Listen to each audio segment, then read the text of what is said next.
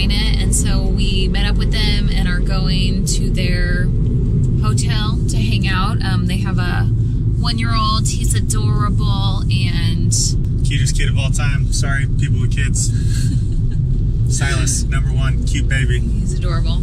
We're following them to their hotel and we're gonna hang out by the pool, maybe look for some whales. It's not super nice today. It's kind of cloudy. It was rainy at our house, but it's a little bit drier here, so. Yay for friends. Yay. I cannot breathe. I gotta show them I can't get it in.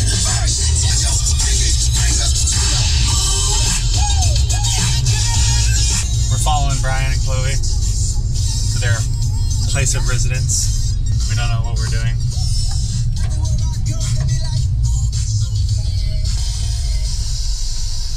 Should I park there? Okay. So basically like the little, I don't know what you call it. You know, you put your ticket in and then it like pops up the little arm and it's for one car at a time. Brian went up and then we just like fucking jammed in after him. And now we're trying to find a spot. Hopefully we don't get towed. There's no real numbers? Okay. Yep. Also, one thing we've learned while being in Hawaii is that almost all of the numbers that are written on the ground at any resort or apartment or hotel are really just to deter people who don't know that the numbers don't really mean anything and they're just there to scare you, so you can totally park in a lot of places that are numbered and no one's ever going to care because it's super unorganized here. Say hi to the camera. Close up? Ready for my close up? Did you guys get through the gate thingy? Did you just gun it? Did what? Yeah, Well, he but just like he hesitated. yeah, he for sure definitely hesitated. Do you think we're gonna have to pay like $1 million for this? For what? For parking in here? No, that's why you have the card. Oh. Yeah. And Okay. the exit is Free. Like, Okay. Yeah, automatic. Banging. All right, pal. We're gonna get our Hey buddy. You can roam free now. Wow, this is a fucking ugly view, Brian. This, I mean, It's pretty sick. It's disgusting. Wow. Okay, Brian, have you ever had a passion fruit? Let's do it. I don't think so. Okay. definitely, it was in our fruit salad, babe. Sushi? This one. Okay. We need a knife. Spoon. We need a spoon. That's what we need. Spoon right here. I didn't know what I had. It's fine. She's got it. I like to just rip it in half. Oh, plot. Oh, shit. Just spilled it all. I just spilled it. That was bad. That's a bad one. That was bad. Okay. Done. Okay. Yeah, I hung them up in the shower. Hey, Brian. Booties. Chloe, you've had this before, you said? Oh, that's how you eat it? Mm-hmm. That's what you eat. Eating Okay. brains. Yeah, let me get a taste. It's bomb. Oh, it looks like Fish eggs. looks like corn. That's good. Right? Mm-hmm. Look at it.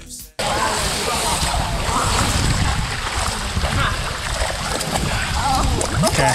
Okay. I don't have the waterproof case on, but that's okay. I think it's waterproof anyways. Hey, buddy. Hi. Reaction time is not Silas, say hello. there. Silas, say, let me see that dumper. Let me see that dumper.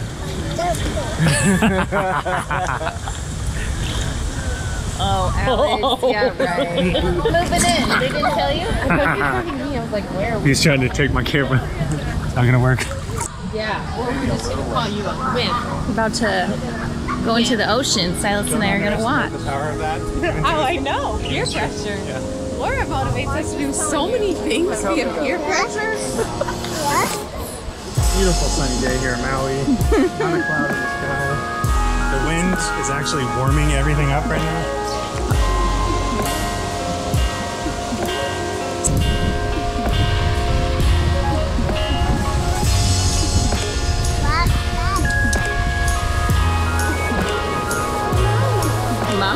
They're jumping in. Who is that? Who is it?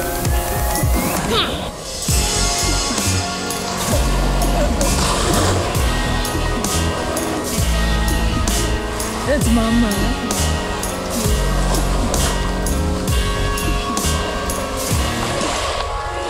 And it's way too cold, so we're going in. Silas.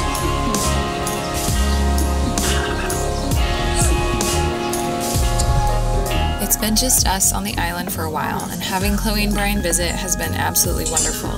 The old saying that you don't know what you've got till it's gone is so true, and anyone who has moved could probably attest to that. You mad about it? No, I'm not mad about it. Traveling every winter is a practice in being uncomfortable. Living in new places, having to figure out new restaurants, and meeting new people.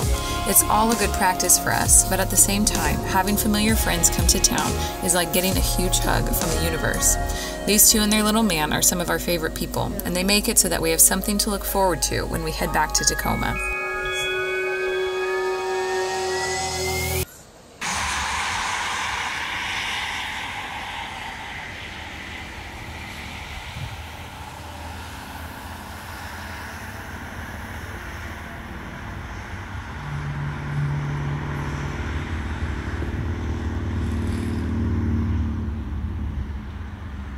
So we just pulled over on the side of the road, and right back here is a humpback and a baby.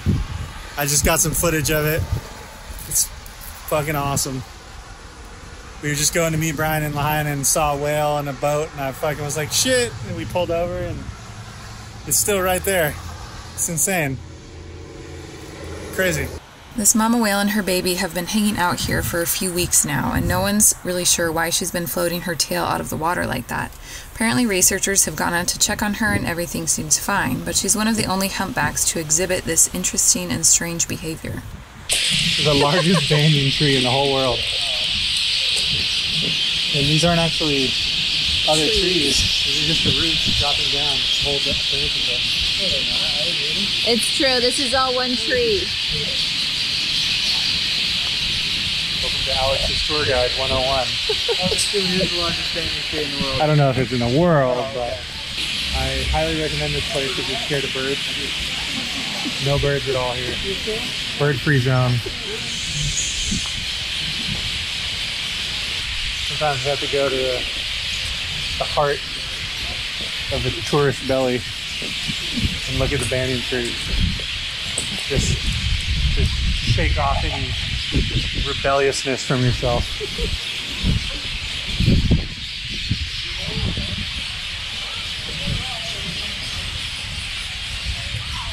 All right, we're in Lahaina, watching whales all day. We're at the marina, I think. Chloe and Brian were only here for a short time and staying with their family in Lahaina. So even though we only got to hang out with them for a couple of days, it was still so lovely to see them and Silas. There's so many boats out there. You see this though? Thanks for being awesome and letting us point the camera at you. We love and miss you guys already. Safe travels back home. Okay, we're going to pick up my parents. We're not picking them up. We're meeting my parents in town. They just got in. They checked bags and are picking up a rental car. So we're gonna go get dinner with them. And then, yeah, that's it.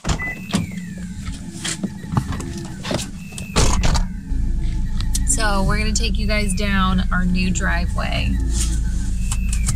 It's pretty wild, so.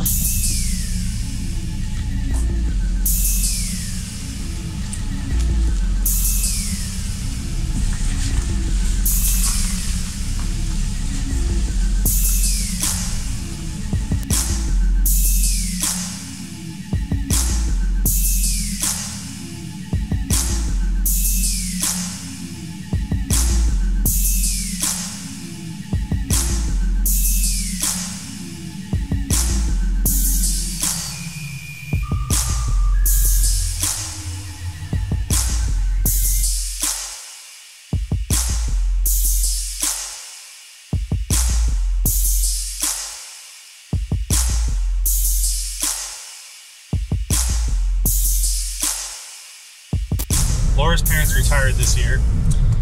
Her mother was a school teacher for almost 40 years, 39 I think.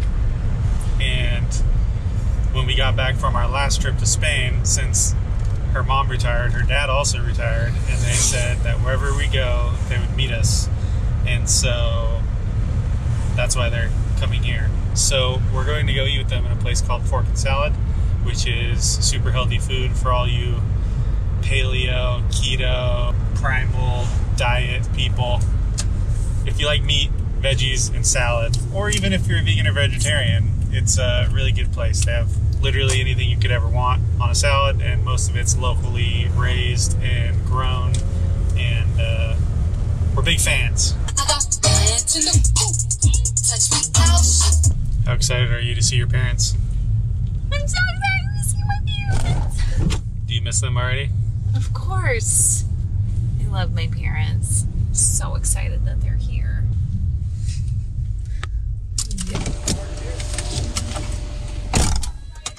Well, that looks better than the cyan I part.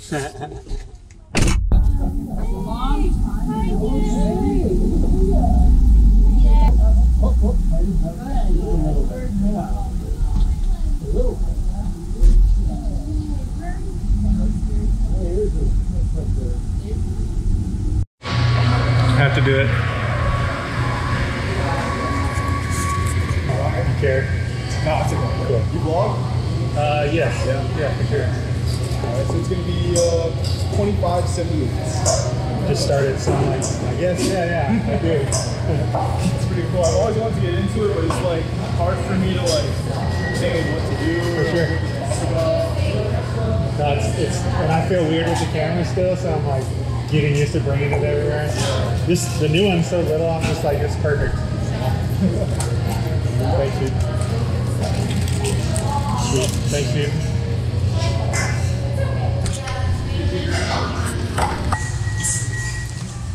Oh, it's hot out here. So much nicer out here. We just got dinner with my parents. They flew in a couple hours ago, and we went to Fork and Salad. And it was lovely to see them. They're staying down in Kihei, so we'll be going down there.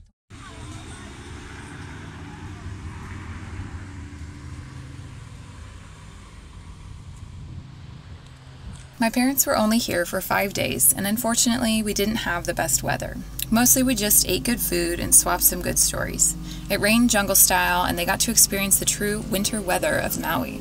The one nice day that we had, we walked around Kihei and checked out their condo on South Kihei Road. Some people travel to get away, but that's not really the case with us. It's actually pretty hard to be away from friends and family for extended periods of time. What I've learned is that it's easy to take people for granted when you live close to them. We even tell ourselves things like, oh, I'll hang out with them next week, or the week after that, and so on. The thing about being in a place for a limited amount of time is that it forces you to live in the present. Don't wait to spend time with those that are important to you. Do it now, like right now. What I'm trying to say is that it was really nice to spend time catching up and talking story with them. My dad regaled us with stories of the good old days when they used to race sailboats, and my mom shared adventures of their more recent trips with their ski buddies. Love you, Mom and Dad. Miss you already. Hey, say goodbye. Bye. We'll see you guys in a few months. Okay. Bye. Love you. Thank you. FaceTime. How are you feeling right now? I'm feeling good. I'm sad that they're leaving, but I appreciate them and I love them and I think they know that, and so life is good, as my mom would say. So that's the end of the episode. Thank you so much for watching. If you've made it this far, you should definitely subscribe to the channel. It's free, yo. Just click the link in the upper right corner and hit subscribe. If you do enjoy watching our videos, please consider becoming a supporter on Patreon. You can visit patreon.com/The Detourist Guide and donate monthly at any level from $1 to $100. Every little bit helps. If you're already supporting the show, thank you so much for helping us continue to travel and make these videos. Bye.